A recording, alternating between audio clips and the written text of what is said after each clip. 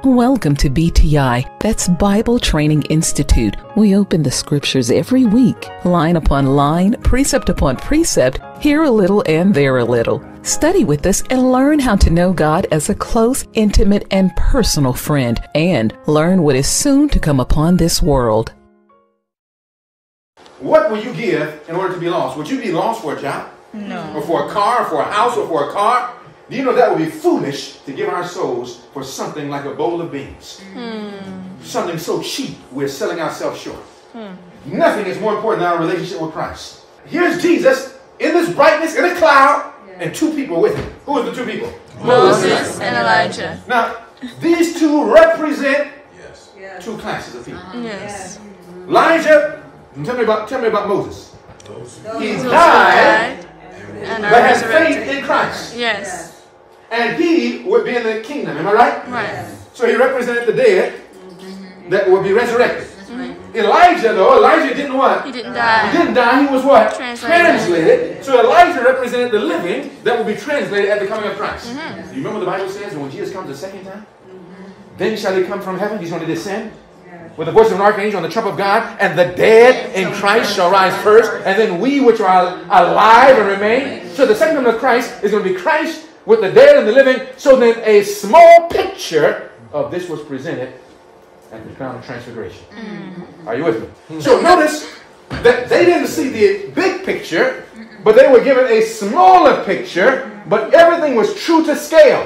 True to scale. You understand what I'm telling you? Yes. If an architect writes something in his blueprint, it says it's scaled down to an eighth of an inch, then an eighth of an inch mean a mile. It means it's the exact same. You would just add the extra inch. Are you following what I'm telling you? Right. So this is true to scale. Moses represented the dead. Elijah the living, Christ himself, and the coming of his cloud and his kingdom, the second coming. But it happened after what? 6 days. After 6 days. So then the 6 is a scale.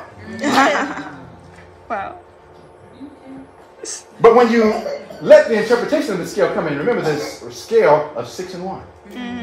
But a day is with the Lord as a what? 1,000 years.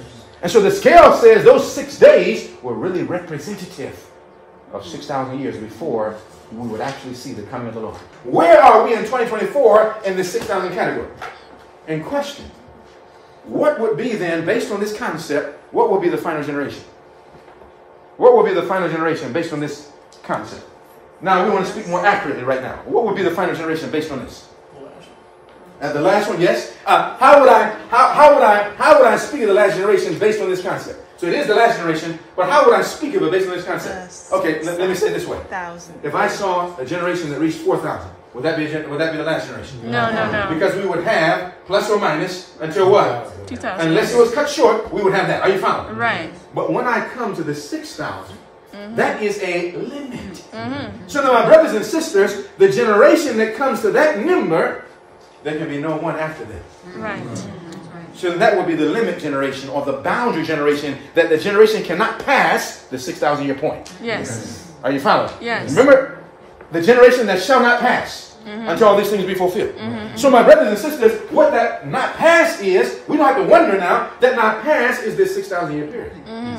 That's that says this far and no further. So if I find a generation that would reach into 6,000, I'm looking at the last generation. Are you understanding what I'm telling you? Oh, yes. So then my brothers and sisters, it will be interesting to find out, does the baby boom generation reach that 6,000 year period?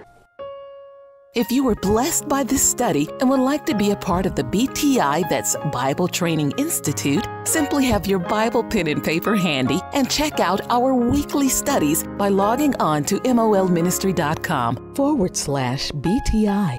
Also, tune in every Friday at 10 a.m. Eastern Standard Time for the latest. Maranatha.